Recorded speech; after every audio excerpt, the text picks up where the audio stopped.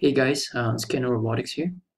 I have always been very curious about the execution speed of RobotC versus EV3-G. So this week, I decided to test it out, and I actually made a very simple program on both the RobotC and EV3-G just to compare their execution speeds. Okay, let's have a look at the RobotC program. So here is the simple program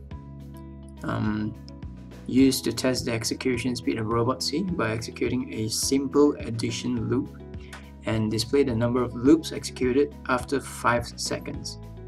So in the main task, there's one integer variable called x, and after declaring this integer, I cleared the timer, and after clearing the timer, there is this while loop which does a simple addition in 5 seconds. Okay. So after doing this addition for 5 seconds, it will display the number of loops it has gone through in 5 seconds. Alright.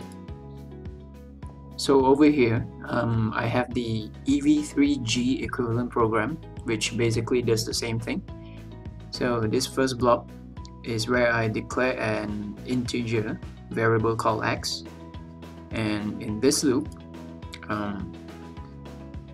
x will increment by 1 when it goes through each loop, and the loop will continue for 5 seconds, and once 5 seconds is up, the integer will be displayed onto the LCD screen for 3 seconds.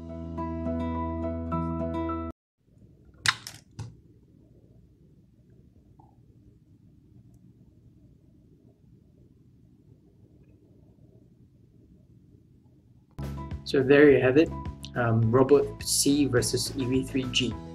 So in 5 seconds, RobotC managed to do 740,000 loops compared to EV3-G's 21.6 thousand loops.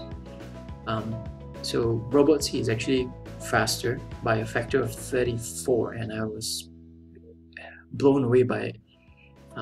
So there you have it. That's all for this week. If you like and find my video helpful, please like and subscribe. Bye guys.